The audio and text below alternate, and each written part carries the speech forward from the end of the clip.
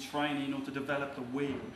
The idea of a military armour is particularly based around nanofactories and nano-assemblers is just such a remote possibility for me. I'd rather devote my efforts elsewhere than being concerned about that particular problem. So basically you think that it's much too early to think about it? Yeah. So how much time do you think we have to actually think about it once it gets perhaps disabled?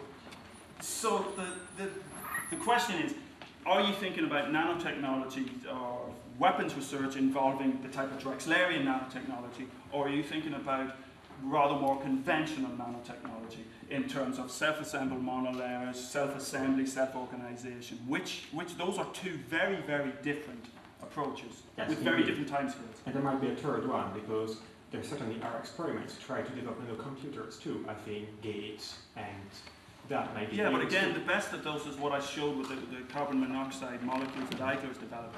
Again, 4K, 10 to the minus 10, 10 to the minus 11. So for both of those, would you actually have probability estimates as to how likely any of these? I would not be drawn into.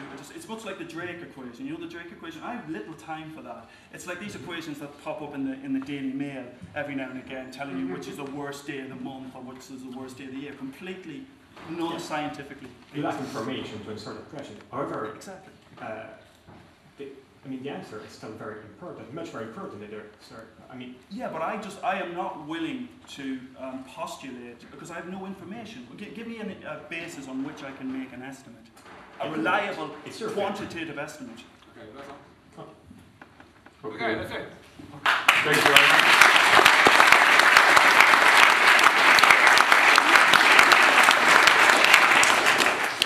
Okay, so that was a nice lesson for anybody who thinks that I only invite idealists to my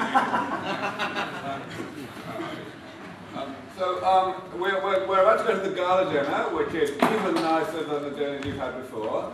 I have a whole bunch of people to thank for their contribution to this meeting, and as some of you know who have been to these meetings before, the one person that I tend to thank now rather than during the dinner is the projectionist, Peter Ogden, who will come down here and receive a spectacularly expensive bottle of whiskey. I would like to